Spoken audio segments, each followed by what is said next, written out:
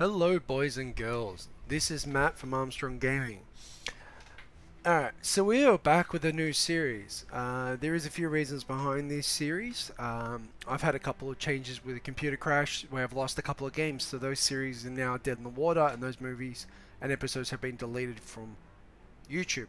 So in their replacement, we are doing Torchlight 2. Torchlight 2 is a game that is based on its predecessor, sorry, which was Torchlight 1, which was based off Diablo 1 and Diablo 2.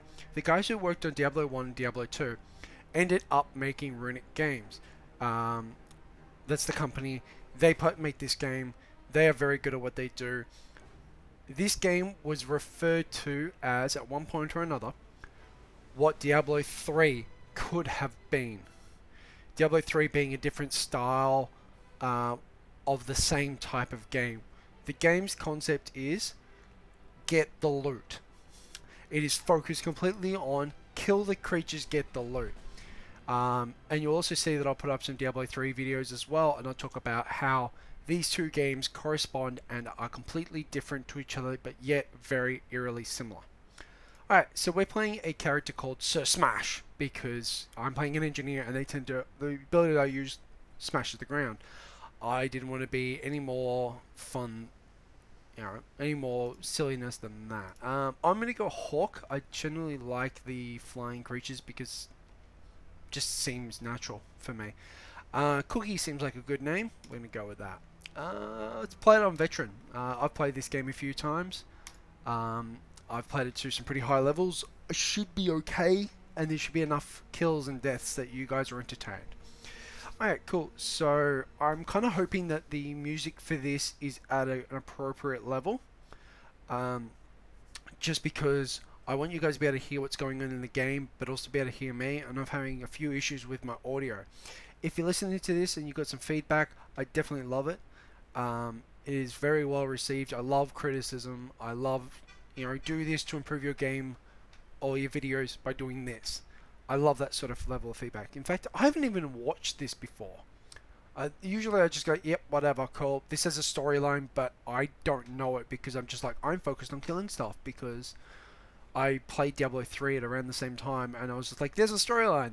That's great. I want to kill the mobs. Not focused on anything except murdering. Murdering is business 101. Alright, cool. So, this is interesting. Alright, we got some sorcerer chick here, fighting some mechanical dude, and a whole bunch of random peon dudes, and then there's a guy with a sword. Alright, so this is probably like the introduction to like all the types of base level characters. This is a very heavily modded game. Yeah, I'm not watching that anymore.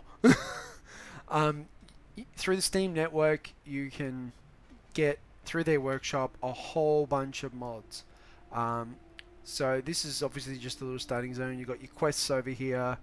You got your inventory panel. Shortcut is I. I'm playing this on the keyboard. There's no controller support. But this type of game I don't like to play with controllers anyway because it's not a shooter. You got your skills list, which is listed here. Every class has 3 major skills. I can hear the music pretty well, so let's mute music. Apply. Resume. Skills are listed here. There's Blitz skill, Construction skill, and a GS skill. So build around shields, build around construction as you're an engineer, and Blitz based on fire and damage. All got some cool things. I've got some favorites. This is one of my favorite classes, so I'll have some stuff that I normally do. Every class always starts off with at least a ability unlocked, and you can sort of base it off that. So I've gotten access to Flame Hammer. That's what it does. It's one of my favorite abilities. I love the AoE, Area of Effect, in case you don't know the shorthand from WoW and other MMOs. And that's what I love about this. That ability. Yeah, quest log is there, and on this side you've got 3 panels, I should say. The pet panel, which they've only got 3 inventory slots. Your character panel, on which every time you level up you gain 5 stat points and 1 skill point. So, yeah. And the last but not least is your arcane statistics, which tells you everything about all of your stuff. So if you're like-minded like me, where you like a little bit of statistics and you like to look at it, you can tell you how long you've played for, average time per level, yada yada yada, all of that stuff. Cool. Alrighty. I'm going to try and keep these videos pretty short. This one's going to be not a lot of what's going on. We're just going to get to the first town. It's going to be a short, quick introductory video. First guy here has a whole bunch of inventory. It's basically a shop. I should stop being silly. They've all got 4 tabs, and you've got 3. You got a spell inventory list, which you can have active 4 slots, and those spells can be passive or active. Passive means they're always active, and they always have an effect. And other spells can have a activated effect where you got to cast and use mana or something else. Your pet can also have these things. I'm just going to quickly show you the rest of that before I go back into that. He's got miscellaneous items which come under here in the consumables inventory for yourself. You know, healing potions, mana potions, teleport, wayport scrolls, whatever you want to call them, and identification scrolls. The game also has an auto identify, which you proc at levels. And then weapons and armor is segregated into their own inventory panel here, but are on the same one under your character page. You also have what is something that was very familiar from Diablo 2, is weapon set. And by using the exact same key, which is the key W that was even used in Diablo 2, you can easily switch between 2 weapon sets. So you can have a sword and a shield, or a gun and a gun, or a shotgun, and then the other one you can have something completely different and just switch back and forth between the 2 by pressing W. So if the circumstances need you to be ranged, you can switch the range with a quick press of a button and not using any inventory control to do that beyond pre-setting everything up. Alright, so other things that are also likewise from Diablo and Diablo 2, Diablo 3, is sockets. Some, but not all, items and weapons have sockets on them. You can see they're empty. I will pick up sockets, items which are gems, skulls, other little trinkets that go inside it, and each of them will have an effect based on what they are, what level that individual trinket is, and where you put them. So your weapons will have a different effect to armor. So the ones you put in weapons will have a direct output to damage. Other ones in armor will do another effect of some descriptor, heal, mana recovery, add to your resistance, add to your armor, add to an ability. You know, they have all different effects. So this game has, you know, crossbows, arrows, cannons, wands, staves, you know, pistols, hammers, knives, throwing kunai. I'm playing with very simplistic mods. I'm playing with a mod called Synergies, and the corresponding ones to that. Alright, I'm back. So we just had a little bit of a real life thing that we had to take care of. Alright, so mobs in this, you can just hold down to attack and so forth. Chests are highlighted, which is really good. That's sort of what loot pops up as. It's all color coded. God, I think it's similar to that of Borderlands with green, blue, purple, and orange. You can see the little level bar and the unidentified wand. That's going to be useful in boosting up my gold. Oh, I was talking about mods. That's what I was doing. So the mods I rock, there's an elite Ratlin. Is called Synergies. There's a whole series of the Synergies series. I run the base one, which you need to run all of them. The high loot, so you'll see that I get a bit more loot than most people. I think I'm running it, but it's not working at the moment. I'm running bigger inventories, but it doesn't look like it's working, which is fine. These things happen. So yeah, as I said, we're just going to do the first quest to get to the main town. It's really nice and trivial. The first quest, need some more mana, use my abilities, go my man, so yeah, I've turned off a lot of the, there we go, level up, static, you know, how much damage each swing does, so only criticals will show up, guys. So if you're wondering what those numbers are referring to, it's my damage and they're criticals, or certain types of strikes. I can't, like critical death blows or something like that, I'm not too sure. Alright, so your pet does damage as well as his as well as doing other cool things like you can send them to town to pick up stuff. Um, that's really helpful. Instead of teleporting back to town, you can literally just send your pet back to town and continue adventuring. And it's pretty easy to move stuff across from your inventory to your pet's inventory. I believe it's just shift click, which I'll show you guys in a few moments. Bang. So that's how you should be doing your inventory control. You should be looking at giving everything to your pet that you do not want, and then everything else you should be carrying. And whenever your pet's inventory is full, you should be sending them to town to pick up all of your normals. Make sure you got some potions, because they can pick up potions, they can pick up town portals. If you find you're in trouble, you can portal back to town. I'm pretty sure, like 95% sure, that if you teleport to town and your pet is at town or is going to town, they will automatically come back. And then you'll have them, but you'll be in town, so you won't really need them at that point. But it just means that if you want to portal to town, grab them back, and then hit the portal back to where you were, you will instantly have your pet back. So it's a good little tactic. So golden keys unlock golden chests. You know, go figure. There's a little bit of old school like 1990s gaming style where the blue key opens the blue door. Yeah, it's a bit like that. In terms of graphics is a lot less of a requirement than Diablo 3. It's even probably a little bit less than Diablo 2. Like graphically, it's not the most pretty game I've ever seen. You've got nothing when it comes to Skyrim or anything like that. There's no little cut scenes or variations or blurred animations or effects. It is literally your click and point and kill game. It is run of the mill, but it's fully customizable. You can even get access to the workshop. I can't remember what it's called. Guts or something, if memory serves, which allows you to mod your own game. So if you have any skills in computer programming, you can use it. There's tutorials up on the web all over the place. YouTube's a great resource for learning how to do mods. And you can literally make your own mods for this game, and you can develop your own classes. In fact, that's been one of the major things that me and one of my friends were deciding on doing until I moved overseas. Alright, so as I said before, you get your 5 stat points and your 1 skill point per level.